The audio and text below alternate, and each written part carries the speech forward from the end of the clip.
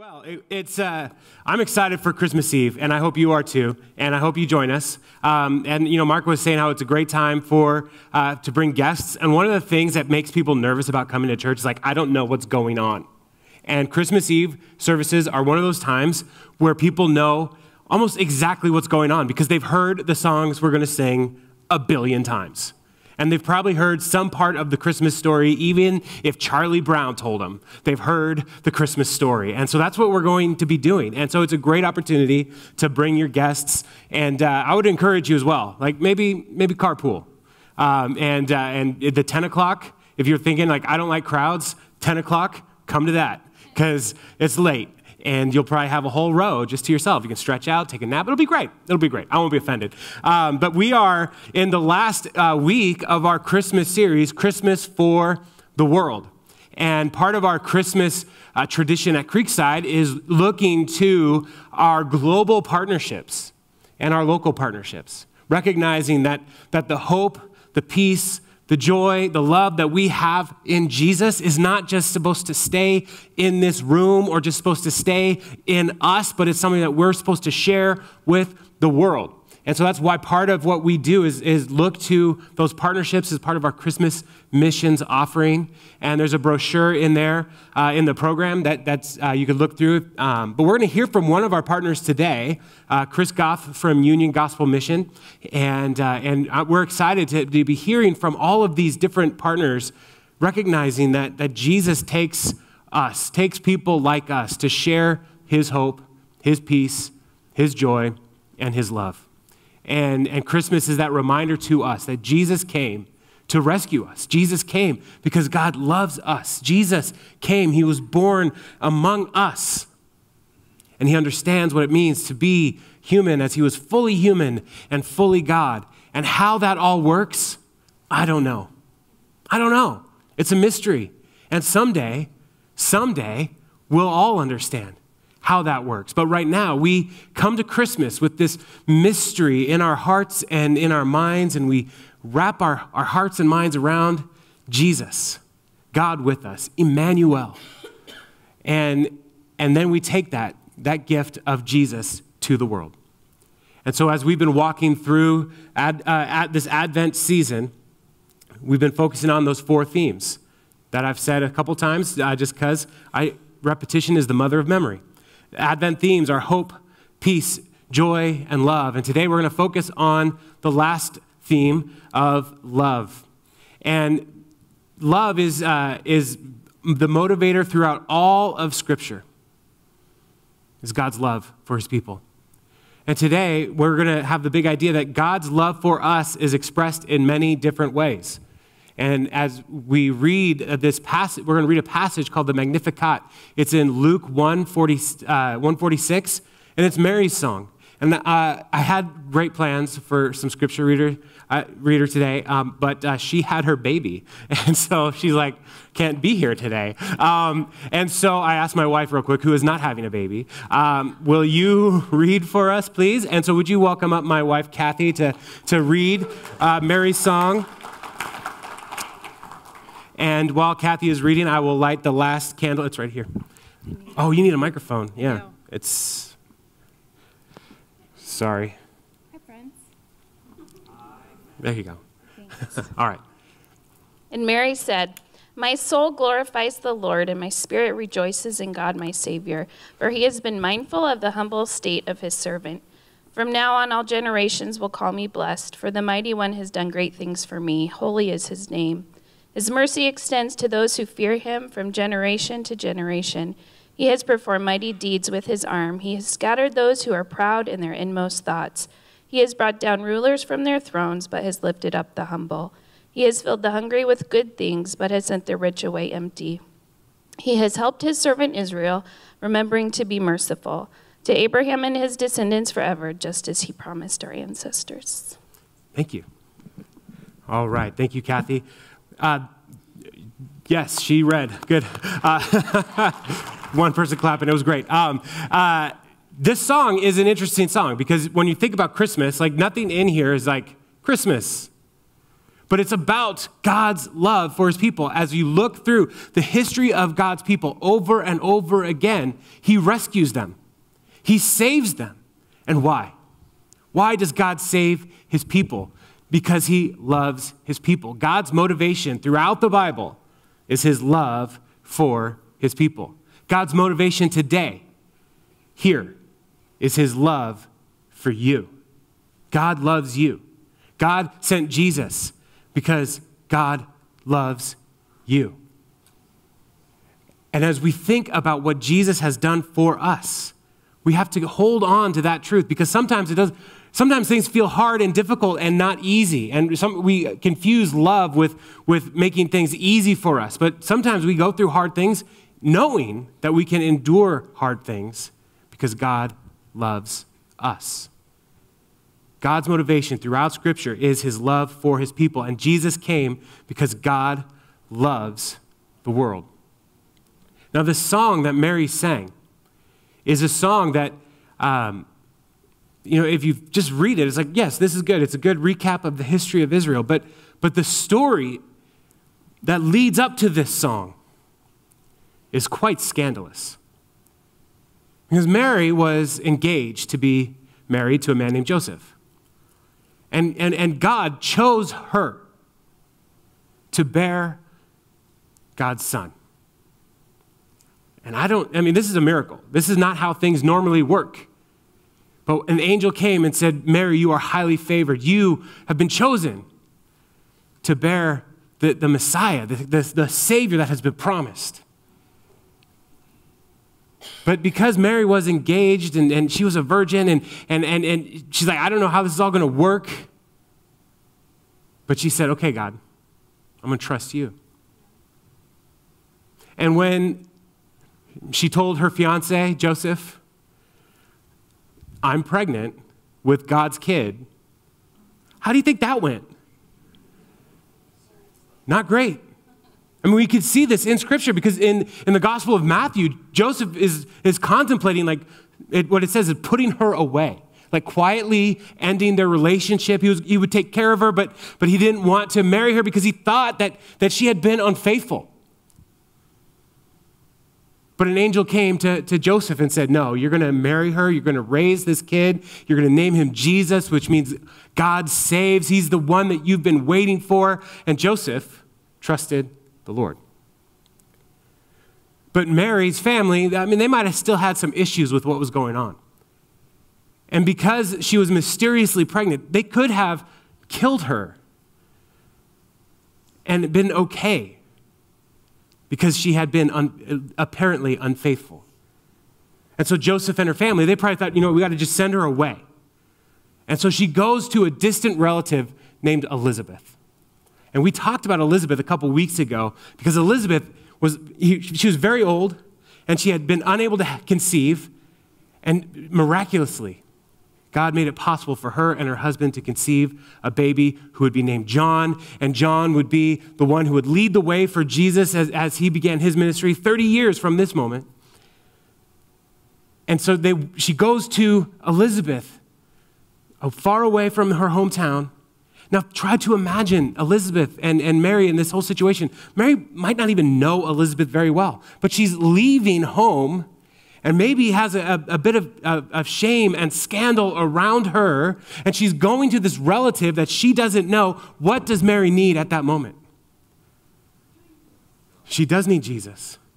And Jesus is actually in her at that moment, which is interesting. But she needs love. She needs somebody to welcome her. She doesn't need somebody to lecture her. Sometimes when somebody is in a bit of a pickle, a bit of a difficult situation, we have a tendency to say, what you need to do is, we get all Dr. Phil on them. Don't be Dr. Phil. There's one too many of those already. But what does Elizabeth say? We can read this just before the Song of Mary. We can read this in Luke 1:39. It says this: At that time, Mary got ready and hurried to a town in the hill country of Judea, where she entered Zechariah's home and greeted Elizabeth. When Elizabeth heard Mary's greeting, the baby leaped in her womb, and Elizabeth was filled with the Holy Spirit. In a loud voice, she exclaimed, "Blessed are you among women, and blessed is the child you will bear. But why am I so favored that the mother of my Lord should come to me? As soon as I heard the sound of your greeting reach my ears, the baby in my womb leaped for joy. Blessed is she who has believed that the Lord would fulfill his promise to her." That's a wonderful response. Here you are, Mary, full of questions and uncertainty and people trying to put shame on you, but not in my house. You are welcome in my house. And blessed are you because you are trusting the Lord. Mary was hurting. She was probably running for her life. Sometimes we read Bible stories and we just treat them like they're not real people. But Mary is a real person who had real emotions, who had real struggles. We have to read these stories and put ourselves in their place. She's a teenage, unwed, pregnant mom. What does she need? She needs somebody to love her. She goes to her cousin, Elizabeth, and Elizabeth welcomes her lovingly. Hurting people need to know that they are loved, that they're loved. They don't need to be lectured. They don't need you to solve all their problems right away. They need to know that they're loved. We're coming up on Christmas time, and you might sit down for a meal with some family, and you might be one of the hurting people, and you need love. Or you might be around some hurting people. They need love. They need to know that you love them. Hurting people need to know that they are loved. And God uses people like us to display his love. I find that to be one of the greatest miracles of all time. That broken people like you and me can communicate the wonderful, magnificent love of God. That is a miracle. And how do we do that? Because God shows his love in many different ways. So how do we do that? Well, when we're able to be present with hurting people, not solve their problems, just be with them. We show God's love. When we're able to be generous to help meet the needs of others, we show God's love. When we're able to serve someone or do something for somebody that has no benefit to us whatsoever, that shows God's love. When we bring a meal, take a kid to practice, loan somebody our car so they can go to a job interview. When we sit down and listen to somebody's story, these are all ways that we reveal God's love. When we tell somebody that God loves them, we reveal God's love. Love is not an emotion. It's an action. And so we have to actually act on it to reveal God's love. And that's what Christmas is about. It's a reminder to us that God loves us so much that he didn't just have good feelings towards us, but that he sent Jesus to rescue us. He acted on his love. And we, as followers of Jesus today, are invited to act on that love. God loves the world. And it's easy for us to probably say that. Yes, I believe God loves the world. The Bible tells us over and over again, John 3:16, for God so loved the world that he sent his only son, that whoever believes in him shall not perish, but have everlasting amen. Is there an amen there? I don't know, but I usually say amen when I'm done with God talk, right? That's how people are. It's just so ingrained in us. But it's really easy to just say, yes, God loves the world, and we think like the planet Earth and the world. But the world is full of people, individuals. And some of those individuals are really hard to love. And I want to encourage us today to recognize that we have work to do to share God's love with those who are hard to love. because God uses us to display his love. And there's a lot of different ways that God displays his love through us. But on your Discover card, there's a couple of next steps. And I want to ask you a few questions, and then we're going to have Chris join us on the platform to talk a little bit about Union Gospel Mission. But on the back, let's all take out our Discover cards. The first next step says hard to love. And I would love for us to take a moment to just confess the people that we know that God loves, but we're like, well, that God can do that. But maybe he's saying, no, you need to love them. Who are the people that are hard for you to love? It might be a family member. It might be a coworker. It might be the rich, the poor, people who you would say, well, they're just making those decisions and they're going to have to deal with it. The people who are hard to love.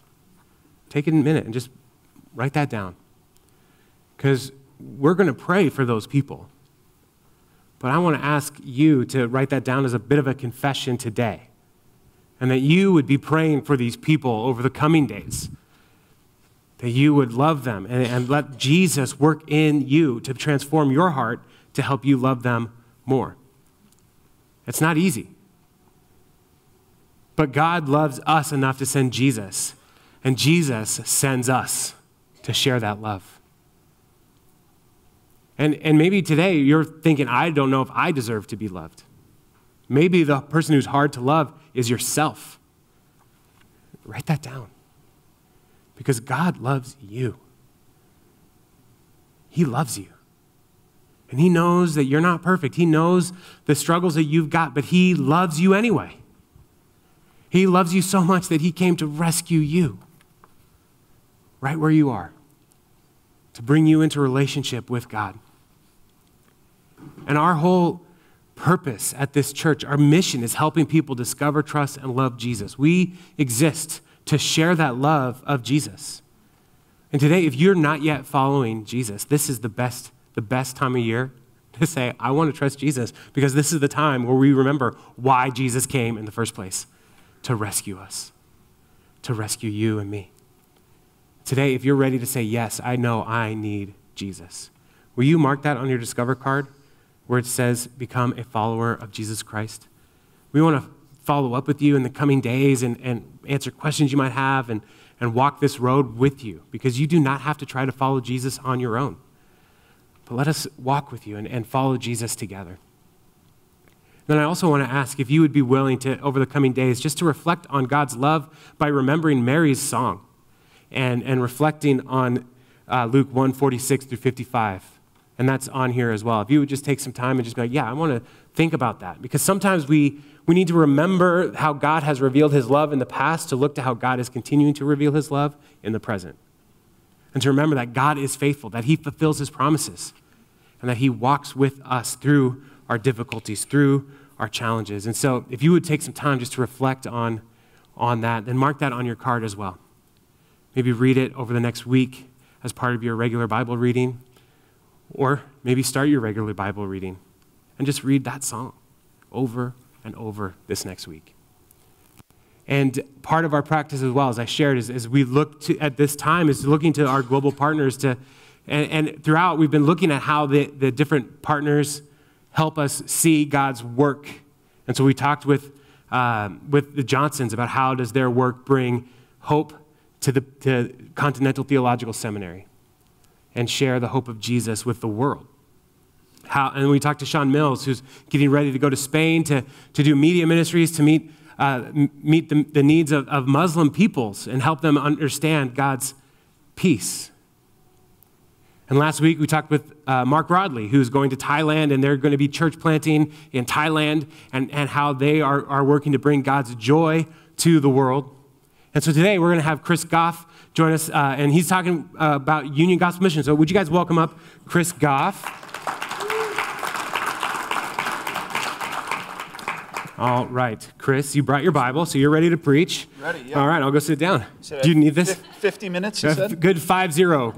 Good. All right, Chris, you are with UGM, and so what do you do for Union Gospel Mission? We're part of the kind of community engagement arm of the mission. So we work with partners and we work with volunteers, and then my role specifically is actually connect with churches in the area. And how do we take the mission of the mission, which is serving those in greatest need, and help the local church to do that in their own context. That's actually what my job is. But as an organization, I'm part of the community engagement piece. Awesome. And so how does Union Gospel Mission, because we've had people going and serving, and we've been partnering with UGM for a long time, so how does Union Gospel Mission reveal God's love to the Seattle area? What are some of the ways? Yeah, I mean, you just explained it. I mean, I think part of it is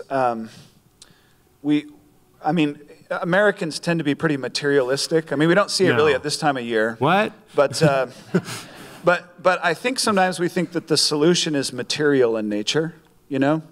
If we just had socks, or if we just had a tent or a shelter. But it's not houselessness, right? It's homelessness. It's a sense of not belonging. Yeah. And so I think when we see the work of working with those who are experiencing homelessness, we kind of come from this position of, that's why the word gospel is in our name, is, first of all, we believe they have a soul, right? I mean, there's a starting place of, it's not just a material person, it's a person with a soul, and it's a person who is isolated, you know? And so, in a sense, just like you are suggesting, right? Hurting people need to be loved. I mean, you already gave the solution in your talk. But, I mean, I think that is the solution. And so what we've seen is, it's the building of relationships. So we do meals, right? Like, if some of you may get our marketing, and if you get it, you usually get kind of a lot of it, so sorry about that if you get too many mailers. But it's like, hey, for $2 you can give a meal, and because everyone knows what it's like to be hungry, everyone knows what it's like to be in that position. But we know that the meal is a bridge for relationship, right? Like, the meal is actually an avenue to build a relationship with folks. And it's interesting being in the city of Seattle. The city does a lot of good work too, but they don't necessarily have that foundation for the work. Yeah. And so we had a funny situation where our president was meeting with this city leader, and they were driving around the city talking about homelessness, and they were kind of disagreeing politely, because we say homelessness isn't a resource problem, it's a relationship problem, right? Broken relationships with family, with God, with others. And so they're arguing, and the city leader just said, we just need more housing, and housing is certainly important. But we were saying, yeah, they do, but we also need someone to walk with these people, you know? Who's going to walk with these people? And the person from the mayor's office was frustrated, and they kind of said, well, look at these two people. If they had housing, they wouldn't be out here. Kind of like, hey, the bottom line is we need housing. And our president said, with all respect, that's Gary and Fred, and they're in your housing program, right? Yeah. And it was kind of this moment where the city leader was kind of like, oh, there's something beyond this piece. And so what is the kind of relational capital? Where is that stored? I think it's the church, right? So who can walk with the 12,000 homeless people in Seattle, which is the number right now? Well, not me and not you. Maybe we could walk with one person together, you know, or maybe the congregation could walk with 2 or 3.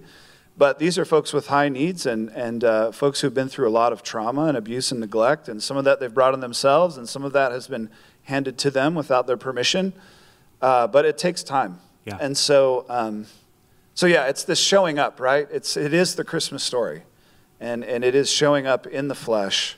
It's exactly what Jesus did. He showed us exactly how to do it by being incarnational. And so that's the invitation, I think, when working with those who are in need is, man, how do we get to know them? And we're not Jesus, so we can't save them. Right. And people burn out trying to do that. But those are some of the, that's the heartbeat of how to engage this work, you know? Yeah. And so we have a distribution center, which is kind of interesting because you guys are connected to the Dinner Church ministries. Yep. And so we do some things where as people give to the mission, we try to give back to ministries that are doing things relationally. Because we've been around since 1932, you know, so we've been around for a while. A lot of the rescue missions started after the Great Depression, and so did we. And so as we kind of leverage our marketing, right, sometimes for local ministries, local churches. And so, yeah, as people give to us, if we have extra, we quickly give to other folks who are doing things in a relational way. Yeah. Well, what are some of the ways that people can like jump in and get involved? Jump in? Yeah. I set up a little table. Well, somebody else set up a table for me, thank you. But we put some stuff on the table out here. And I'd be happy to chat with you after. But, you know, there's really, obviously you could donate to the mission. And, you know, it's, we had I don't know if you saw in the news, but we had a lawsuit against us because of our hiring practices this year and have lost a lot of donors and people who normally have given to us. So that is definitely something that is always needed. But yeah, donating, volunteering, and partnering are kind of the three ways we think about it. And so partnering being maybe you have a business that would like to do something, or maybe you would be willing to hire somebody who's gone through our program.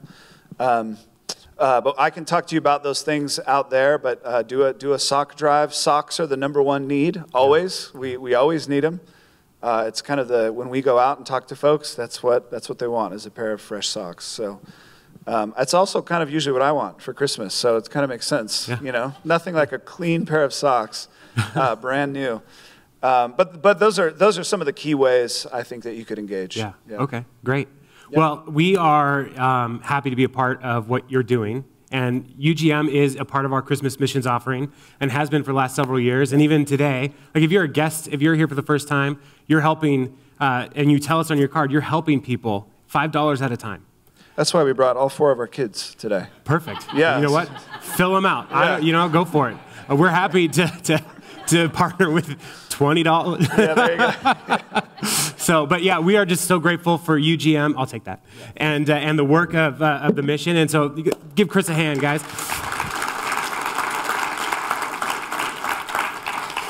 So if you are curious about more, please talk with Chris. He'll be out in the lobby. But Union Gospel Mission will change your life. Going and serving, and I'm looking around, I see people who go and serve regularly in the room today. I mean, you're going back because you're building relationship. The reason we do dinner church is the same reason. Like, people are hungry, and we can have a relationship with them. We can provide a meal for them. But all of it is because we want them to know God's love. And who does God use to send his messengers of love? Us. He uses us. And so I want to encourage us this year, this Christmas, to be intentional as we carry the message of love to our families, to people who are hurting. And one of the things that we often come across is when people see these problems in our community, we're like, oh, someone's got to solve that problem. But these are not problems to be solved. They're people to be loved. And whether or not somebody is homeless, or they're just grieving, or they're hurting through some decisions that they made, and maybe it's somebody sitting across the table from you this next couple days. Love them. Love them. Be intentional. Welcome them. Listen to them. And as we share the love of Jesus in these, as Chris said, incarnational ways, the love of Jesus with flesh on, people will see Jesus in us. And maybe we'll have the opportunity to say, you know, the reason I'm doing this is not because I'm just so great. It's because Jesus is so awesome. And Jesus revealed his love to us, ultimately not through being born, but about 33 years after Jesus was born, he laid his life down on the cross to rescue us from the greater problem, the greatest problem of all that every single person has, is that we are prone to sin. And Jesus came not to defeat our military enemies or our political rivals. Jesus came to defeat the greatest enemy that all of humanity has been wrestling with, sin and death. And Jesus, on the cross, took our sin, and he died the death that we should have died, so that we could have the life that Jesus deserves. Jesus did that for us. And part of our practice on Sunday mornings is to remember what Jesus has done through communion. And I'm going to ask the band to join me on the platform and those who are serving communion to find their places. Communion is a practice. It's a symbol for us of Jesus and his death and his rescuing work on our behalf. And there's a piece of bread which represents his broken body. And in his brokenness, we find healing. And that healing is, maybe we could think of it healing this way, laterally, with people who maybe we have some hardship. Maybe the names that you wrote down, the people who are hard to love. This is a time to examine our hearts and to say, Lord, who have you called me to love? Who do I need to share this hope with, this love with, this peace with? And maybe while you're standing in line, take some time to reflect on that and ask Jesus to help you to love them well. There's also a cup of juice, which represents the blood of Jesus. And this blood of Jesus symbolism, it's in the Bible when they would sacrifice an animal, it was because the sacrifice was taking the place. Their life was taking the place of the person offering the sacrifice. It was a substitute. Jesus on the cross is our substitute. And through his sacrifice, he washes us clean. And so where the bread is, maybe helps us remember the lateral relationships, the cup helps us remember the vertical relationship between God and us. And while you're in line, or after you come back to your seat, take some time and ask the Lord, what is in my heart that might be interfering with our relationship? Are there any sins or anything that I need to confess? And offer those up to Jesus. And maybe today you're saying, I don't know Jesus at all. This is the best day. This is the best day to say yes to Jesus. And if you are ready to say yes to Jesus, let us know on your card. But also, there's going to be some people in the back of the room who would love to pray with you today. They would love to pray with you for anything, but they would really love to pray if you are saying yes to Jesus today. And so when you come and you receive the elements and go, let them know that you are saying yes to Jesus as well. I'm going to pray, and I'm going to ask us all to hold our Discover cards. And where it said, where you wrote down the person who's hard to love, let's just start that work of asking the Holy Spirit to help us love well as we prepare our hearts for communion. Lord, we thank you for your amazing, overwhelming love for us.